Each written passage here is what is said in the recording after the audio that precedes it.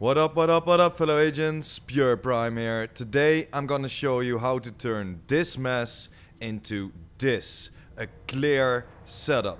Everything together, not scattered around your big ass TV anymore. Are you ready? Let's go!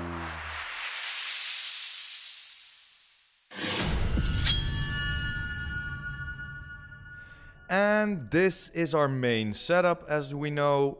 On the left side our radar, on the right side all the XP points and or the things that we are doing for our specialization. Like you see that 4 in the screen still from the specialization, the technician.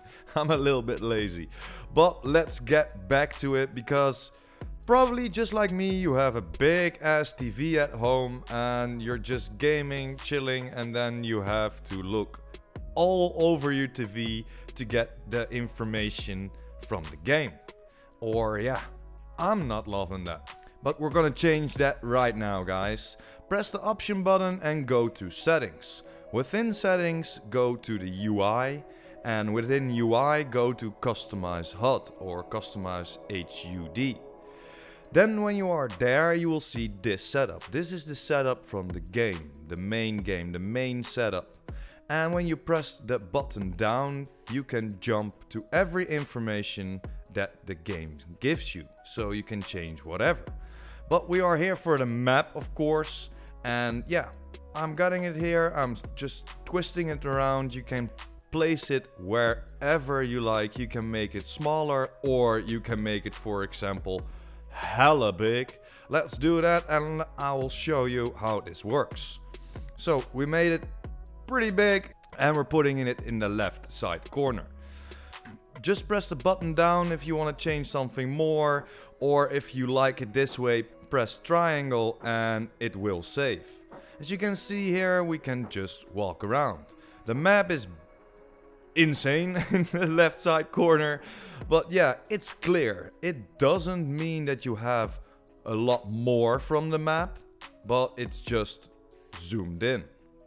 But yeah, of course, this was for the example, guys, because yeah, nobody wants this big ass map on their freaking TV.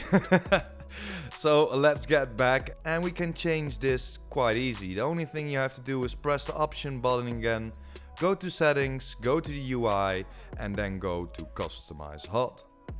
You will jump into the same menu again, but we can choose layouts as well. So you can save 3 layouts.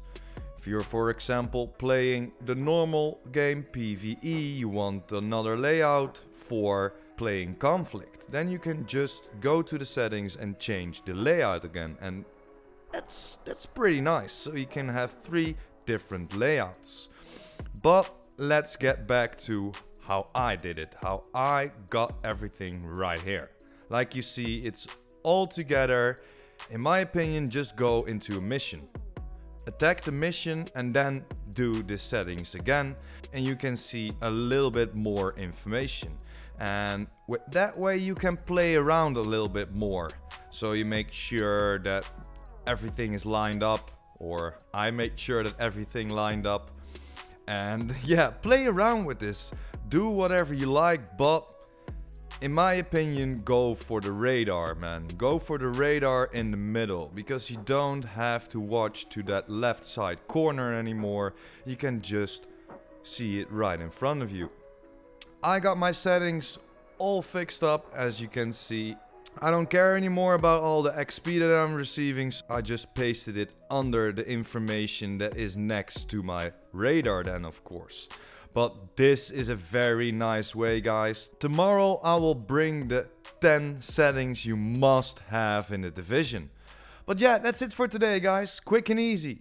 Thanks for watching. Hope you enjoyed. Don't forget to smash that like button and hit that subscribers button. And of course the notification bell. PurePrime out.